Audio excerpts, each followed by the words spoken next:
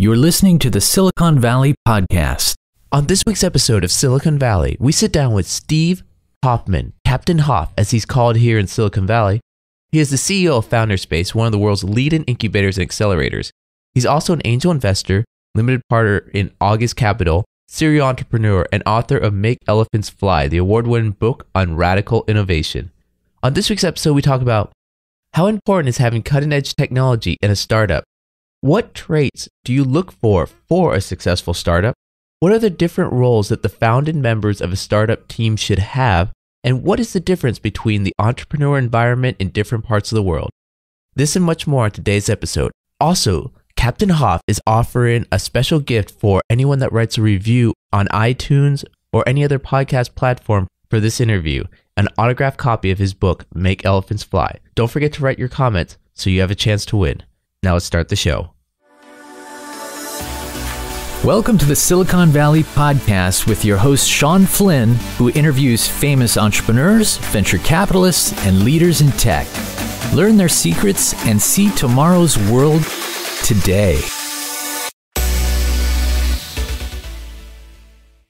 Steve, aka Captain Hoff, thank you for taking the time today to be on Silicon Valley. Wonderful to be here. Now, Steve, you've had an amazing background. Can you give us a little history up to this point in your career? My history is very unpredictable. So I began life thinking I would be an artist, a painter, because my mom is a painter. But my dad is an engineer from MIT, and he told me, Steve, you have to study computers. So I went off to college, taking his advice, and studied computers. But as soon as I graduated, I decided I wanted to make movies. Because as a child, I had made over 50 movies from grade school all the way through high school. So I applied to film school. I got into USC Film School. I was living my dream. I made a bunch of movies, well, short movies. And then I went out to Hollywood, got a job in Hollywood, quickly rose up to a TV development executive. And then I quit because I saw at that time that games were going to be bigger than movies. And I also loved games. I loved computer games, and I had coded computer games. So I was one of these people who tries to do everything. And I got an opportunity from one of the producers at the company to go to Japan and work for the game company Sega at their height when their Sega Genesis was rocketing to the top. And so I took it. I went to Japan, worked there, and after a year, you know what I did? I quit. Because I decided I wanted to launch my own game company. I moved back to Silicon Valley, actually San Francisco, and I started my first company as an entrepreneur. And that's what set me on the path I am today. So I did a bunch of companies. I did 3 of them were venture funded here in Silicon Valley. And after my third venture funded startup, all of my friends started to come to me and say, Steve, help me. How do I raise money? How do I do a business plan? So I began to give them advice over coffee. And then that grew. More and more people started to come to me. They all had very similar questions. So I ended up posting the questions on my blog. And I called the blog Founders Space. And Founders Space became the name of our company, our incubator and accelerator. We first started doing Founder Space roundtables where we invite in investors and lawyers and marketing people and entrepreneurs around a table. Then we opened up our own space in San Francisco. And now we have spaces all around the world. And I am continually traveling and working with entrepreneurs globally. These companies that you're working with, these entrepreneurs around the world, can you tell a little bit of the difference between entrepreneurs maybe in Australia, China, and here? What have you discovered on your journeys? Entrepreneurs are different everywhere. And a lot of it, people are rooted in their culture. You can't escape your environment. So in Silicon Valley, what's beautiful about Silicon Valley is there is no stereotype for an entrepreneur because half the entrepreneurs here were born overseas. You know, half the successful startups in Silicon Valley have overseas founders. So when you come to Silicon Valley, you see entrepreneurs from everywhere, from India, from Africa, from Asia, from Europe, and they're all here. When you're in other countries, you really start to notice the differences. So I would say in Silicon Valley, the people who come here are self-selecting. They're already highly competitive, highly driven and they want to succeed. Otherwise, they would have not have relocated to Silicon Valley to do that. And even in Silicon Valley, a lot of the entrepreneurs are from all across the United States or Canada or places like that. Very few people were actually born in Silicon Valley. In fact, when I go to a meeting in Silicon Valley here, I say, who's from California? I'm usually the only person to raise my hand. So, and I know you're from Berkeley, but we're the exception, not the rule. When I go abroad, I see entrepreneurs in China, in particular, are extremely driven. There is a certain mentality that, China in the past 50 years came up from extreme poverty into, relative luxury. Some people have huge amounts of money, but people had to work really hard. And that work ethic is ingrained in everyone. If you don't compete in China, you get left behind. It's sort of like no mercy. So people in China work like, you go to Beijing, and I've been in Beijing with entrepreneurs, and I'm like, it's 10 o'clock. I think I'll head back to my hotel. They're like, 10 o'clock? Whoa, we got to go to a meeting, and they're having like a meeting at 11 at night. So they work endless hours, and weekends aren't even weekends. And if you work for a startup in Beijing, in China in general, they have what's called 996. Work from 9 a.m. to 9 p.m. 6 days a week. Well, the 996 is for average workers, not for entrepreneurs. If you're an entrepreneur, it might be 8, 11, 7. You are working all the time. And I know a lot of people who work in startups who burn out. I mean, it's just so intense. You barely have time to get home and shower and shop. There's almost no time for any free time. In other countries, it's very different. The other extreme is probably Europe. Now, in Europe, people are very smart, very thoughtful, they're very creative, but they don't have that same driving work ethic that you would see in Asia, this sort of manic work ethic, which isn't really healthy to work that hard. So in Europe, they're much more rational. They take a month off during August for holidays. They don't work super late at night unless there's a really strong reason. So in Europe, they don't feel the same pressure. And of course, I'm generalizing. You asked me a question where I'm forced to generalize. So there are exceptions to all of these rules in every country. But in Europe, especially when European entrepreneurs come here, and I work with a lot of them, I mentor them and help them raise capital. A lot of times I will look at them and I'll say, don't you feel urgency? You've been working on this product for a year and a half. Don't you want to get it out? Nah, we have time. In Silicon Valley, we're like paranoid. We're like, we have to get this product out next week because somebody's copying us. In China, they're paranoid. You go to countries like Japan and Korea. So Japan has fallen behind in entrepreneurs. I mean, really, a lot of Japanese, they just take the comfortable corporate job.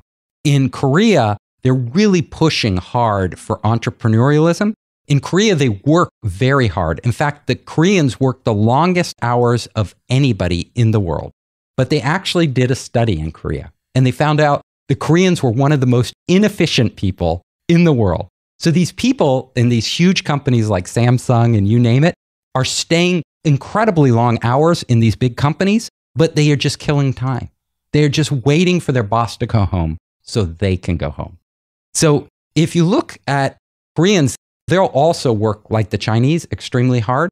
But at the end of the day, and I say this in China too, productivity is what matters most. It's not how hard you work. It's not the number of hours. It's the results you produce.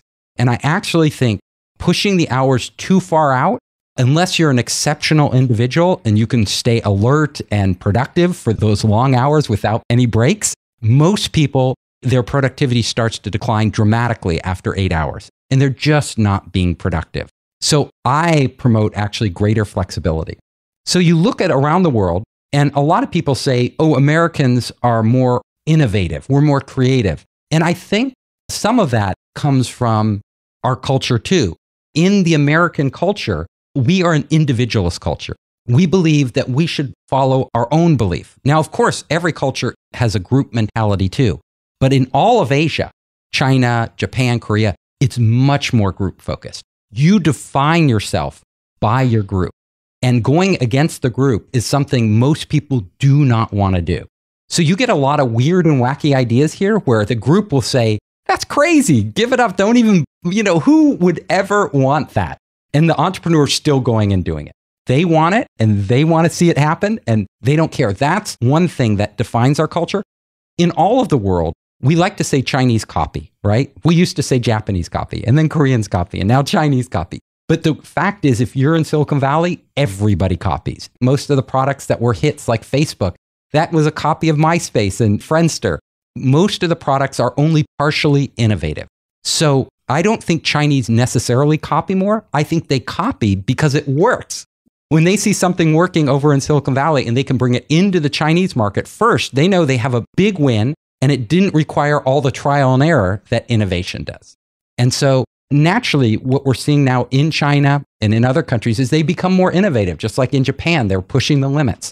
So all of these startup communities and entrepreneur communities are always innovating and they're always copying. These startup communities around the world, they try to, at least it seems, kind of mimic, copy Silicon Valley. What advice would you have for them to actually bring Silicon Valley to their locations, or is it even possible? It's funny you say that because when I started Founderspace, our mission was to bring entrepreneurs from all over the world to Silicon Valley, but then we saw an opportunity. We met so many people from all over the world who said, can't you bring Silicon Valley to us? We want Silicon Valley to you. And since we were already established here, we had all these relationships from all over the world. Our mission became to bring Silicon Valley to the rest of the world. So I meet with prime ministers, I meet with mayors, I meet with governors all over the world, and they're always asking me this question: how do we replicate Silicon Valley here? And the answer is Silicon Valley is very unique. Like I said, the thing that makes Silicon Valley so amazing are things you can't export. Our culture, right? Our individualist culture, the whole hippie culture, which Steve Jobs and Wozniak were a part of.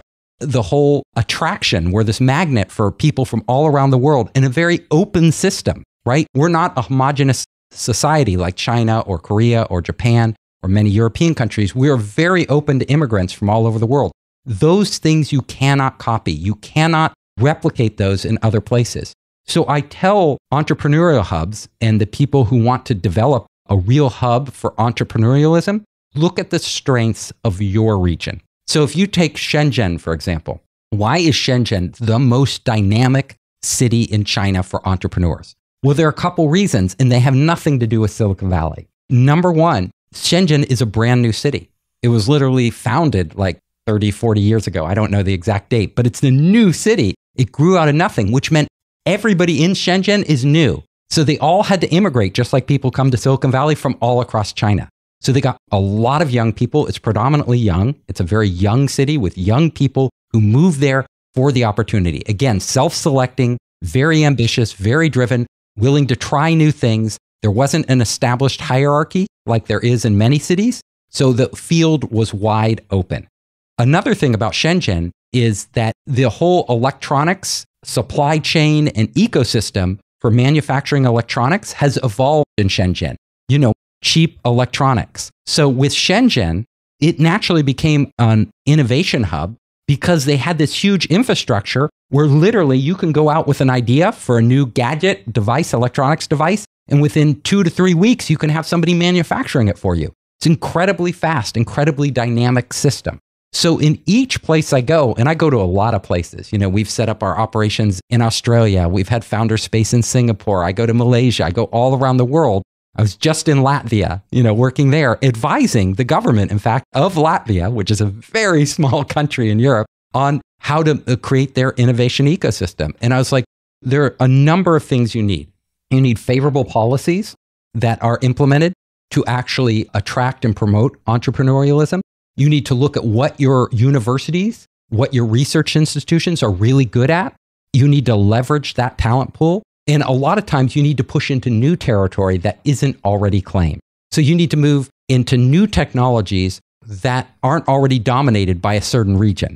Would Latvia be able to compete with Shenzhen on manufacturing electronics? Never, right? So what are their strengths? What is their position in Europe? A great example is Estonia, which is right next to Latvia. Estonia became a huge hub of entrepreneurialism. And it's a tiny country, like 2 million people. It's really small. How did it become so dynamic? Well, after it broke away from the Soviet Union, they totally reorganized the whole economy and how they do stuff. And the number one thing they did was they brought every city service and everything an entrepreneur would need online very early. So, and then they made an e-residency. So an e-residency means you can actually be a resident, start a business in Estonia without ever setting foot there. You can literally set up your whole company and everything involved in Estonia, get favorable tax treatment and all the advantages of entering the European market without ever going there. Then they did a lot of other things. They invested a lot in promoting, put in high-speed internet. They have a lot of groups that promote entrepreneurship. They reached out to the rest of the world. They made favorable lending policies. All of these things come into play. It's actually not one thing. It's a lot of different legislation that the government has to put in place. The culture, what the culture is, what the natural resources are. I mean, resources in terms of talent, knowledge resources, people that you can leverage, all of these coming together. Now, you had just mentioned Shenzhen and Latvia. Are there any other locations that you're very bullish about for entrepreneurship? What am I bullish about? I'm bullish all over the world. What we see is that there are different entrepreneurial hubs everywhere. Israel is startup nation. And I work with a lot of Israeli entrepreneurs, startup founders. They are amazing for a country that is tiny. Israel's another tiny country. They have a huge oversized effect in the world when it comes to startups. And when I'm in China now, I meet more Israelis in China than than in the US or anywhere else I go, because they see an opportunity to go there, get capital, enter that market, and they are always starting companies. So there's a really deep culture in Israel of starting companies. The other advantage Israel had was that, number one, people there prize education. So they're always reading and learning, and that played a big role since it's a knowledge economy. And number two, the Israeli military trained people in computer science and security at a very high level. So a lot of them left, and Israel's emergence as an entrepreneurial hub came from their unique strengths of having these security experts, the education, the culture, all these things made them explode. But you look around the world, Singapore now, Singapore is an entrepreneurial hub, especially for fintech. So Singapore has invested heavily into putting in fiber optics, big bandwidth, promoting entrepreneurialism. The trade policies are very open there. They're very open to setting up companies. They attract entrepreneurs from all over the world, and they see themselves as a gateway into Asia. And then you look at London, another fintech hub.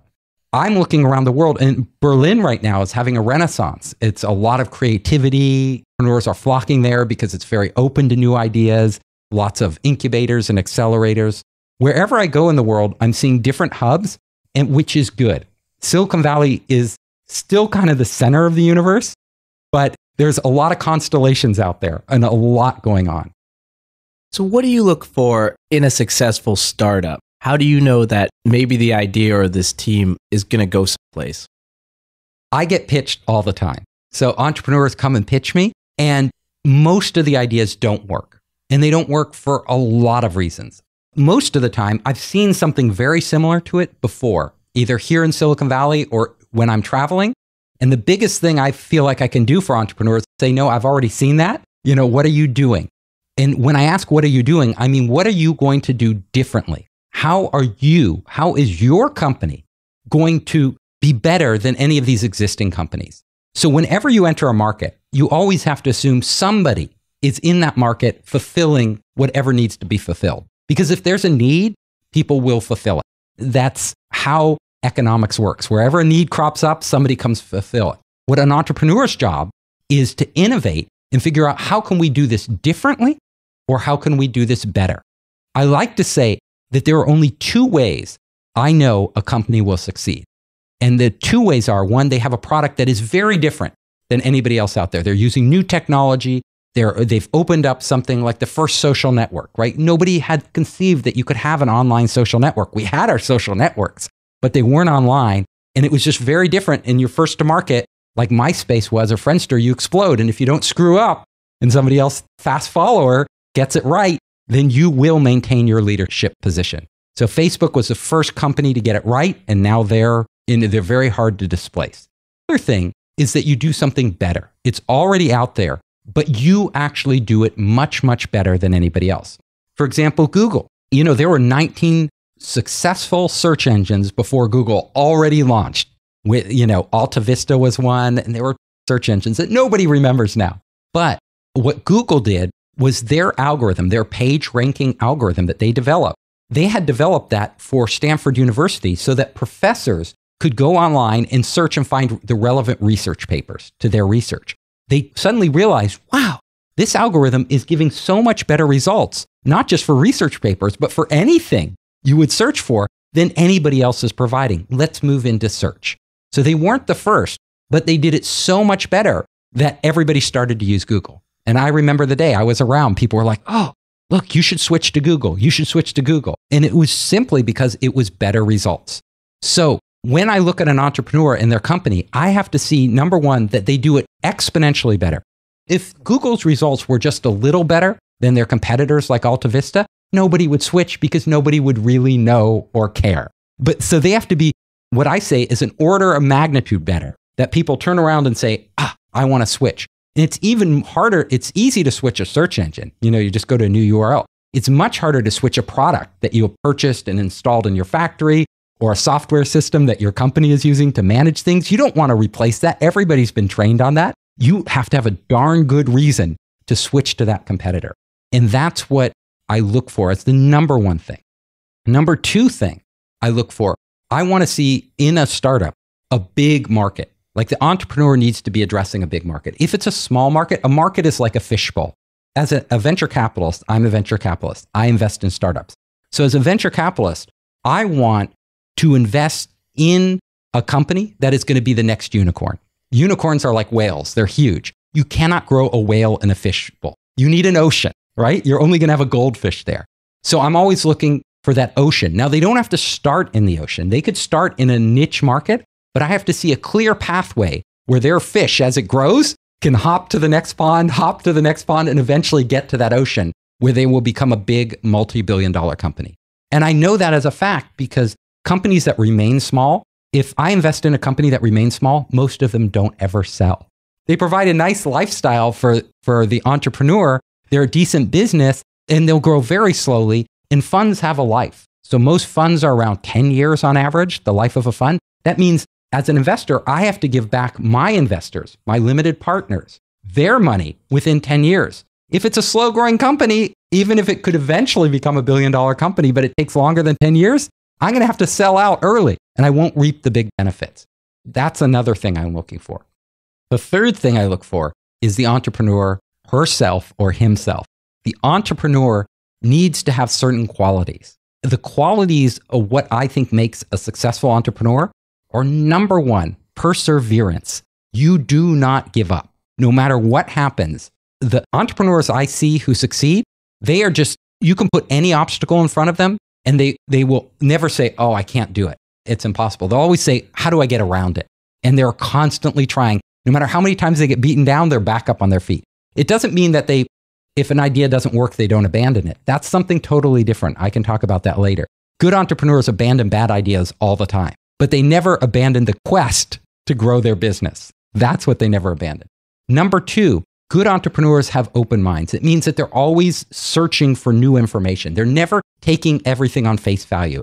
If they did, you're not going to innovate. You're not going to see anything new because you're just going to do what everybody else does. So they're always taking in new information, analyzing it, questioning why are we doing this? Why does the industry do this? Could we take this a new direction?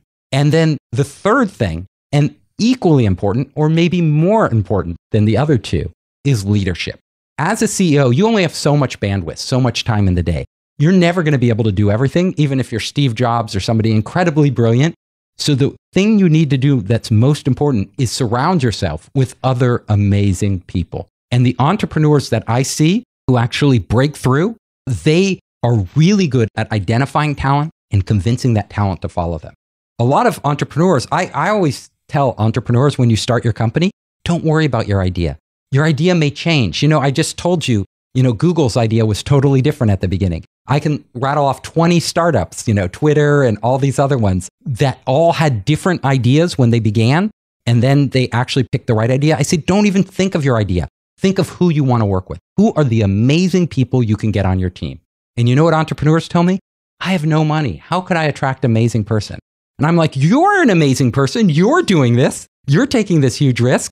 The test of a great entrepreneur the test of whether or not this entrepreneur has that leadership gene that I'm looking for is when they have no money, when they have no resources, when they only have an idea, a vision of where they can go, can they bring on the people they need? Can they convince them to quit Google or quit Facebook or just, come out of university and join their company because they believe in where they're going? That is leadership.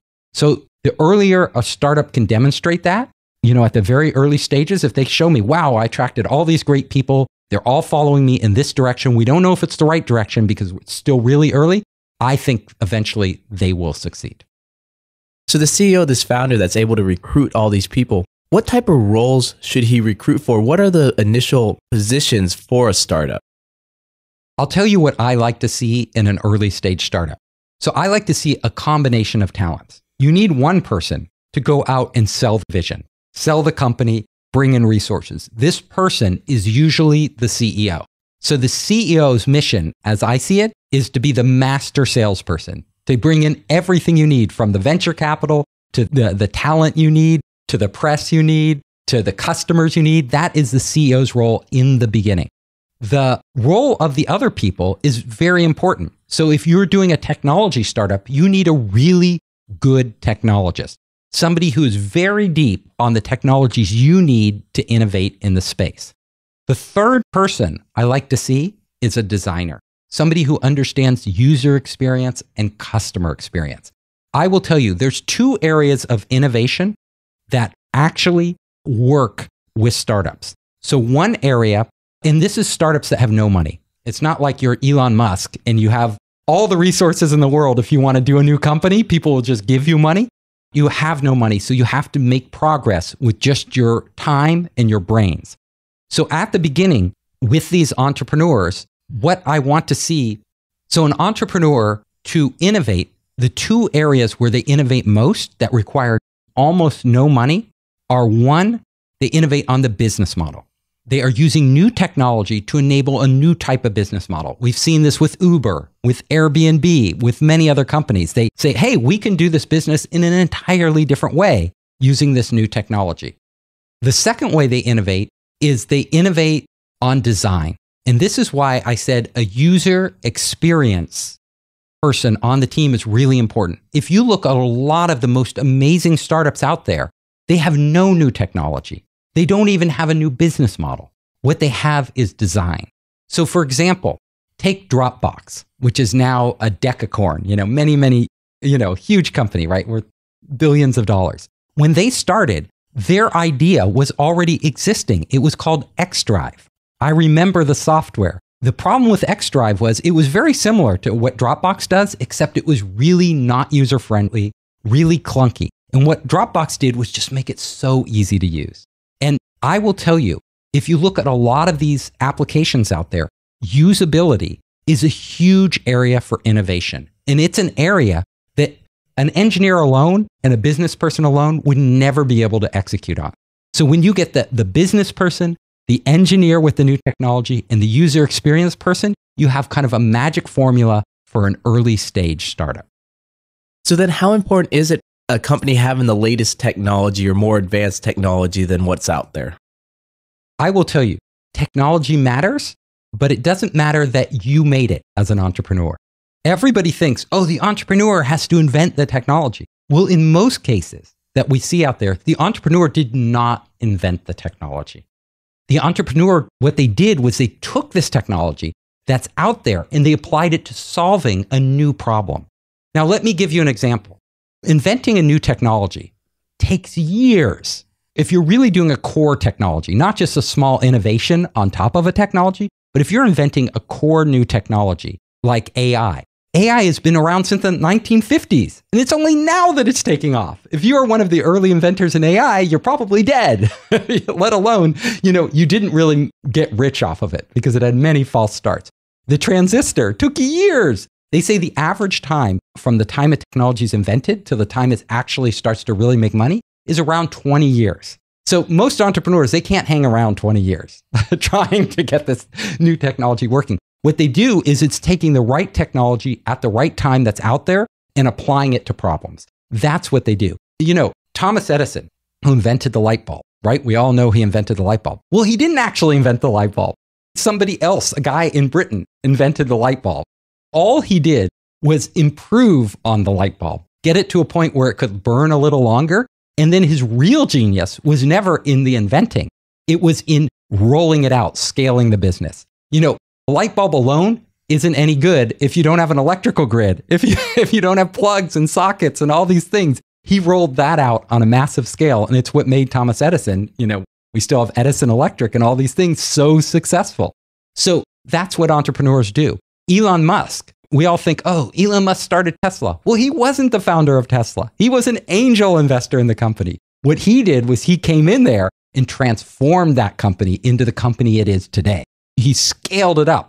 A lot of entrepreneurs are good at coming up with the original idea, but they're not good at scaling the business. The real entrepreneurs, what they do really well is not necessarily their inventive geniuses. In fact, I tell entrepreneurs, don't waste your time inventing. If you want to invent, go get a professorship or join a research institution. You can spend all your time inventing. What you need to do is look for problems to solve. You need to look for the new technologies. Well, I'm an investor. I'm a Silicon Valley investor. So I'm always looking for companies that are using new technologies. I don't care whether they invented them. I usually, if a company comes to me with a lot of patents, instead of getting excited, a lot of times I get worried because I'm like, how long did they spend on these patents? I really want to know if whatever this technology is, if they can be the first to market. I will tell you, getting to market fast is more important, and executing and scaling your business is far more important than filing patents. You can have all the patents in the world, and then you're just a patent licensor. And we see there's a lot of patent licensors out there. It's very hard for them to make a lot of money. I mean, they're never going to be a Facebook, a Google, a Twitter, or any of those type of companies. They might make some good money if the patents happen to be really, really, really valuable. But what's even way more valuable is growing a business. And when you grow a business, like Facebook, they didn't have any patents when they started. They were using PHP software. You know, nothing was unique, and MySpace and Friendster were already out there. I told you that. What he did well was he innovated on top of that idea, right? Took the idea of a social network, made it really work, made it really usable, and then scaled it out in a huge way. That's what Mark Zuckerberg was brilliant at. And he's been brilliant today. Whether you think he's the most ethical person or not is another question, but he's been brilliant strategically. You know, acquiring WhatsApp, acquiring Instagram, looking into the future and saying, if we want to dominate, if we want to be a monopoly in this space, what do we need to do to get there? That's what really good entrepreneurs do. So if you were to put an all-star cast of entrepreneurs together, people that have had 3-4 exits, does that necessarily mean that putting them together will make a successful company? It's very interesting you talk about that. And I've thought a lot about that. I always say invest in the best team. But is the best team an all-star team? Or is the best team not an all-star team? Google did research on this. They asked the same question. You know, Google has thousands of teams around the world, and they are always trying to figure out, you know, which of our teams perform best and why do they perform best? So Google has some teams, because they can afford it, with amazing all-stars, right? They have the best scientist, the best marketing person, people with track records launching many companies, all coming together on a single Google team to do some new amazing thing. And then they have other teams with people who don't have these track records, who might not be the top of their field, the top scientists. And what they found was having better people makes a difference. There's no doubt. But there's one factor that's more important. If you have two teams, the quality of the people is the same, one team will always do better. And they have a magic ingredient. And that is trust. When you have a team where the different team members really bond, where they really trust each other, meaning they can speak openly, meaning if they have a problem, they know you'll cover their back. They know you'll be there for them. Those teams way outperformed on average all the other teams. And those teams didn't have to have superstars. In fact, a lot of them had no superstars, and they still outperformed teams with superstars when those teams with superstars were dysfunctional, because superstars often are prima donnas. They all want the attention, and they end up sabotaging each other and not sharing information, holding back information. All of these things can make a superstar team actually underperform a team of average people. So with entrepreneurs, I say you don't have to have a superstar team. What you have to have is a team functions well together, and the team is the superstar, not any individual on the team. This is the lesson that Google learned in their research. It's the lesson that I see every day when I mentor entrepreneurs. And I have a personal story. I can tell you a personal story. So when I was young, I was a kid, I was on a baseball team. And our baseball team just happened to be the worst players ever. We got all terrible players on one team. Our first season, we lost every game. Our second season, we lost every game. And we were in the minors, and then there was the majors for Little League, right? And all of us wanted to go to the majors the third year because you were supposed to. But none of us could because we're all so bad. So we're on the team 3 years in a row. And then the third year, we start off our season, and our coach, who looks at us play and has no faith, says, I will take all of you to Disneyland. Not if you win the championship, if you just get to the championship, if you're just in the final playoffs. And something happened, like some magic happened. Maybe because the coach had faith in us, maybe because we had all bonded and we really trusted each other and we were friends and we were on this team for a long time. And we felt like, we have nothing to lose. We really like each other. We're just out here because we like to be with each other. We started winning and we won one game, another game, another game, another game. And then our coach left. Our coach moved away. We're not going to Disneyland because we have no coach. So one of the players' moms came in to try to at least help a little. But we had that trust, that teamwork, the real teamwork. And we just kept winning. We not only made it to the playoffs, we won the playoffs. We were the number one team. Same players, right? None of us naturally gifted, but somehow teams can come together. And this is why with your startup, getting a team that really functions together is one of the keys to winning. But there's got to be so many other advantages to having that all-star team, like maybe access to funding. Would you recommend or not recommend a company at the very beginning? How early should they start trying to raise capital? I'll say one more thing on the all-star teams. It is easier for them to raise money. It's damn easy. And because, they've had a success record, people pile on the money, but more often than not, we've seen those teams flame out. Getting too much money too early. I always tell entrepreneurs, don't raise money in the beginning. If you're focused on the money, you're focused on the wrong problem. Your problem is never the money. There are startups here like Fab. I don't know if you know FAB.com. Most people don't remember them, but they were an e-commerce flash sales site. They raised $400 million. And you know what happened? They never figured out their business model. They could never make a profit. They would use all this money that they kept getting to acquire new customers, which only masked the problem that those customers were leaving and never profitable. And we have seen this over and over and over in Silicon Valley. You can see startups that raise far too much money and use that money to cover up the problems instead of really dealing with the fundamental issues. So I tell a startup, if you want to be successful, do not focus on the money at the beginning. Don't care about raising money. First of all, figure out a problem that you can make significant progress on and actually prove to yourself and then prove to investors that this business is real. There's a real need here and we're really fulfilling it in a way that nobody else can. If you can get to that, what I call proof point early on the money you have, you will be in the best position ever. Because if you raise money before you get to the proof point, as soon as investors give you a lot of money, and I'm not talking just seed or angel funding, I'm talking about like a Series A. Once you get like a Series A, they don't want you experimenting anymore.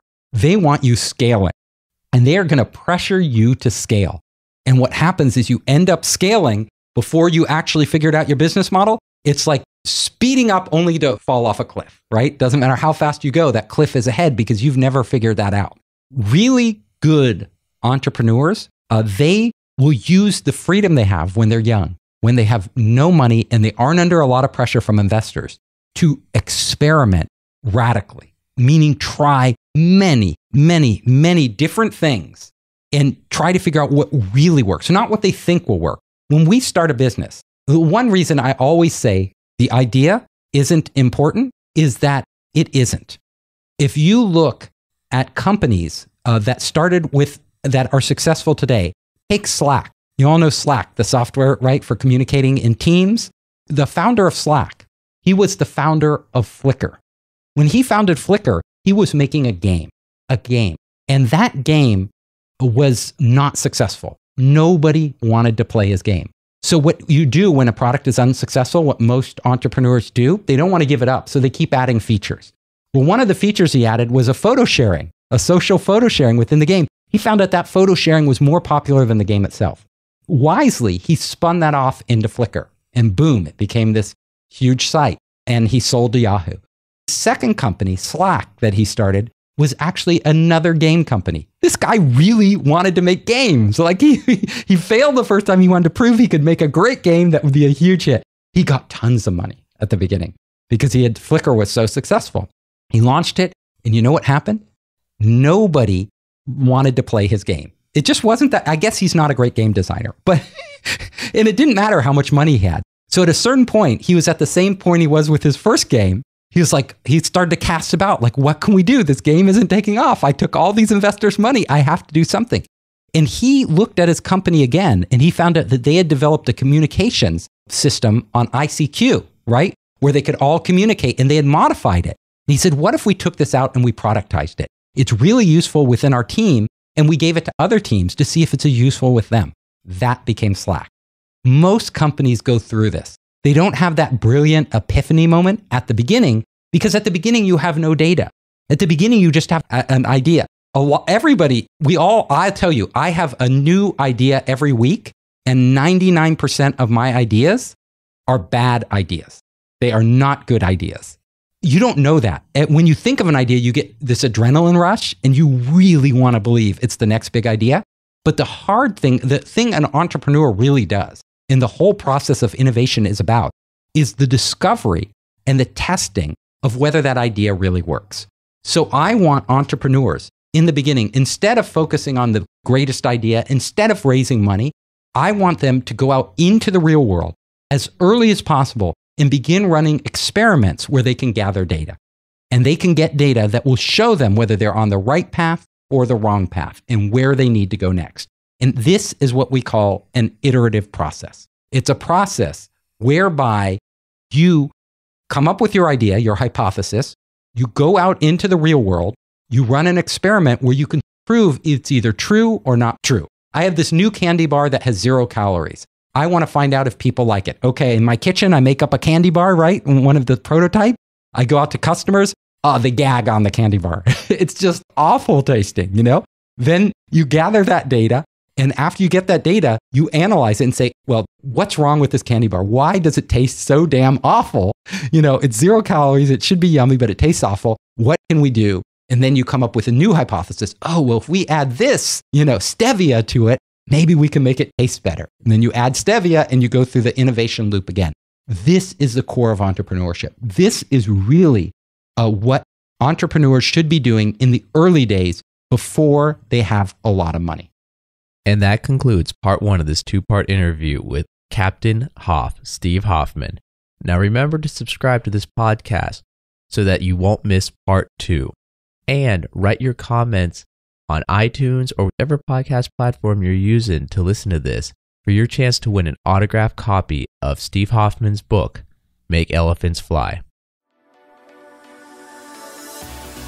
Thank you for listening to the Silicon Valley Podcast. To access our resources, visit us at thesiliconvalleypodcast.com and follow our host on Twitter, Facebook, and LinkedIn at Sean Flynn SV.